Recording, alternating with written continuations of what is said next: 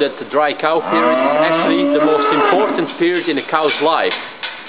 because that success of lactation is actually determined in the dry cow period, and specifically during the transition period, the last 3 weeks before calving until the 3 weeks after calving. In this farm they have two dry cow groups, a far-off group which you see here, and actually it's a very good solution because those far-off dry cows, they're actually kept into a freestall barn, but to give them some more exercise, actually they are being fed on the outside, and they are fed a ration which is very fibrous, rich in fiber, to actually stimulate rumen function, and to actually also maintain that rumen volume, because that rumen volume will actually be under pressure in the last weeks and the last month before calving, because that calf is growing very big, very quickly,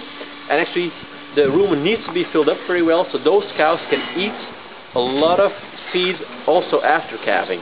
And you see that the ration is very fibrous and actually also very low in energy, which is excellent, because we want to have those cows in a constant body condition during the dry period. The state they enter the dry period should also be the state that they have when they calve.